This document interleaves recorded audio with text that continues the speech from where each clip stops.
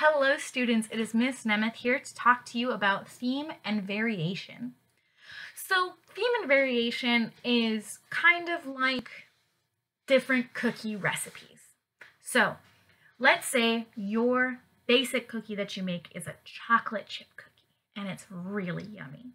So you make your chocolate chip cookie dough and you have it and it's all great.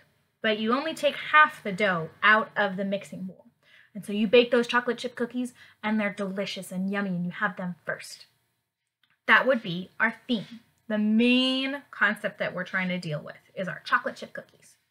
The second set would be if we took those chocolate chip cookies and we added walnuts. Oh, and Miss Nemeth would love cranberries or craisins in there. That would be really good. Or like shredded coconut.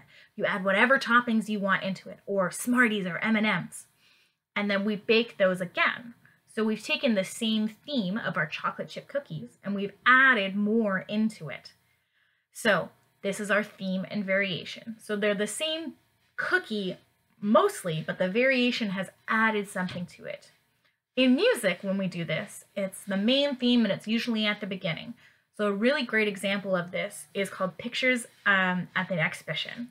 And so there's this main pomp and circumstance theme that you hear pretty often throughout the whole piece. But at the beginning, it's just one section of the band that plays it, just the woodwinds at the front usually. But later, you hear it being played by the trombone or by the bassoon or maybe by the percussion instruments.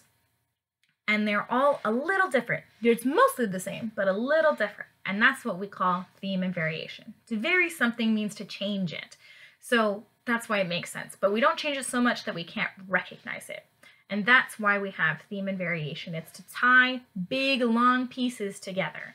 So if the piece of music was 45 minutes long and there was nothing that linked any of it together, it would be pretty confusing to listen to. So that's why we have themes that we pull from one section to another and we change them for each section. So I hope you learned a little bit about theme and variation, and I really hope you're having a wonderful day. But until next time, I'll see you soon. Bye-bye.